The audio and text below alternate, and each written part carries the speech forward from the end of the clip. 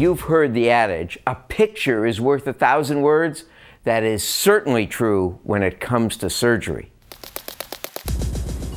The Joint Commission has developed rules that all surgical personnel and healthcare organizations are required to follow after confirming the patient's identity.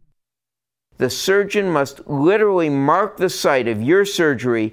Can you show me where we're going to be operating today?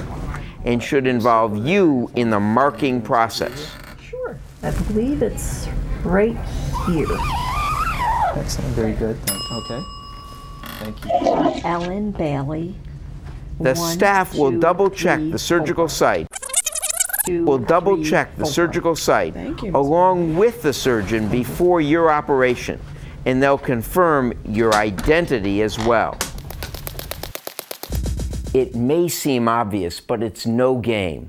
Make sure your doctor marks your surgical site, checks your wristband, and states your name and birth date or the last 4 digits of your Social Security number before surgery.